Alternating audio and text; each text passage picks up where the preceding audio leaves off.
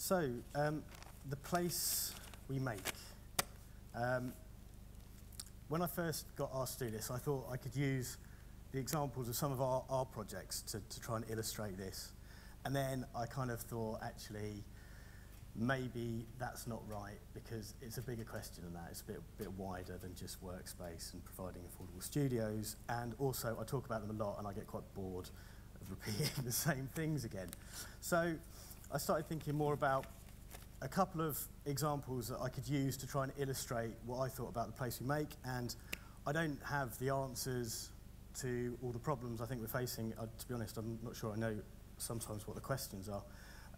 But hopefully, this might give us something to start talking about. So, Ward's Corner. I don't pretend to be an expert on it, but I know a fair bit about it, so I apologise to anybody that is an expert on Ward's Corner that will tell me that I've got some stuff wrong.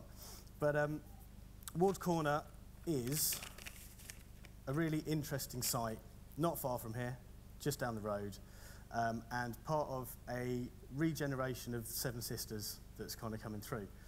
Now, I'm going to talk a little bit about the history, but it's not necessarily the history of the building, it's the history of the planning process that's been going on here, because I think it's quite interesting about how long it's taken. So, it was originally a department store, closed in 1972, and then we'll fast forward to 2004, when Haringey and Granger's a big development company, put together and started to do site assembly of the area to see what they could bring forward as a big regeneration package. 2007, they signed a conditional development agreement, which basically means that they're going to bring it forward together. 2008, they get planning. 2010, the planning gets quashed. 2012, they get planning again. 2015, they start to do CPOs, compulsory purchase orders on other assets around there. 2017, they start trying to work it out. Whilst all this is going on, there's something else that's really important and really interesting in this site, which is the Latin Village, which some of you may or may not know about. It's one of those really exciting things about London, where you get these groups of people coming together. And the Latin Village is a market, as one. It's a place where people work. It's a place where lots of people are kind of coming together and sharing stuff. It's one of those like beautifully messy areas of London. I mean that as a compliment, not in a negative way. That's owned by TfL. So TfL also own 25% of this site. So you start building up this picture of all these different organisations that are stakeholders. So here we go. There's the beautiful CGI, which developers love to do. Looks great, doesn't it? There's the Seven Sisters Market, there's the Costa Coffee, all that kind of crap. Sorry, excuse me. So, Granger, on their website, they tell us they're delivering 196 new homes. That's great. 290 jobs, a purpose-built market, community spaces, discounted rents for the market people who are working there at the moment. A really clever plan to move people from one site and then back to this site when it's developed out. There's a steering group, you know, one of those really important things where everybody has a voice. And all of this is enshrined within the Section 106. Section 106 is in the planning between the agreement between the council and the developer about what's coming forward.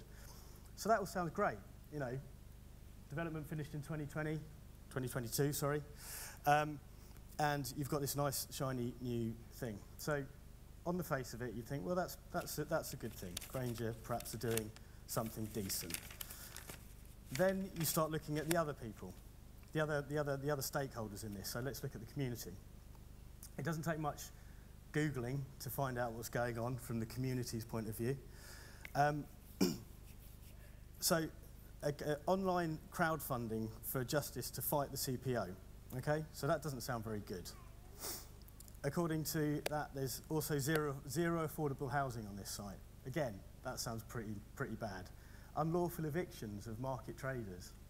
It's all building a pretty negative picture.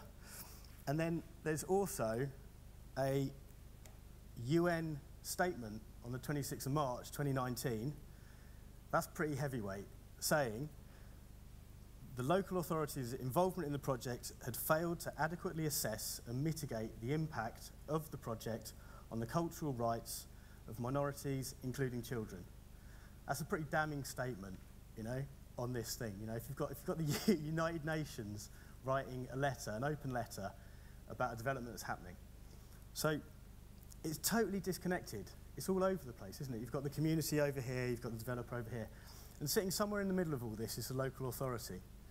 Now, I work quite a lot in London across lots of different boroughs and lots of different local authorities. And for everything... Oh, sorry. So there's the next slide. And I think that illustrates the difference between the developers and the CGIs and what the community thinks.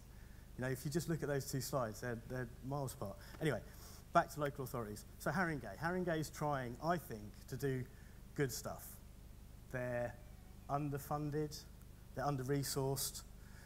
They have constant cuts coming from central government. As we know, this is happening across the board everywhere. So they're trying to make things work, and they're trying to bridge, I think, in a lot of ways, this disconnect between local people, communities, and what they need and what developers need. And back to our last talk, the financial thing is often what makes this really challenging. I don't think it needs necessarily to be like that. And again, I'm not saying which side is right or which is wrong. I certainly don't think Haringey are trying to make this more difficult than it needs to be for the people around there. And I do feel quite sort of, I guess sorry is possibly the word I'd use for that. So that, I think, is an example of not doing this very well, okay? So not early engagement, not working these problems through, not understanding all the different people that need to be involved. Now, I was looking around for a project that I thought did do this quite well, and that was one that I was lucky enough to visit a few years ago in New York. I decided that I would go off and look at what was going on in different countries, different cities around the world to see how they were trying to solve these issues and these problems. So I went to New York and I got introduced to Placeful in New York. So this is an organisation that starts very, very early engagement between developers, local authorities, communities. That's where I think you start to really make a difference. So this is a project which is called ArtSpace. It's called PS 109. PS stands for public school. It was a public school in East Harlem in El Barrio. So schools, obviously, they're one of those kind of institutions that are like hearts of the community, aren't they? You know, everyone remembers their time at school, and that's kind of what it all feeds into. So this school is a beautiful old building, and although it's gorgeous, it's knackered. So the heating didn't work, it leaked, you know, all of those kind of things. So local council built a new school. Great, let's move all the kids to the new school, off they go. What should we do with the asset? So the guys in property are thinking, brilliant, we get a nice cash receipt for this. We'll sell it to a developer, we'll get them in, get it off the books, get some more money in the coffers. What Sean does is he works with the early stages of this. So before these disposals happen, you can go in and you can start to build a consensus between the local authorities, local communities.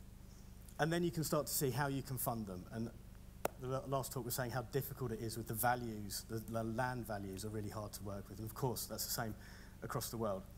So they came in quite early, and with a grant fund of $1 million, they started working this up.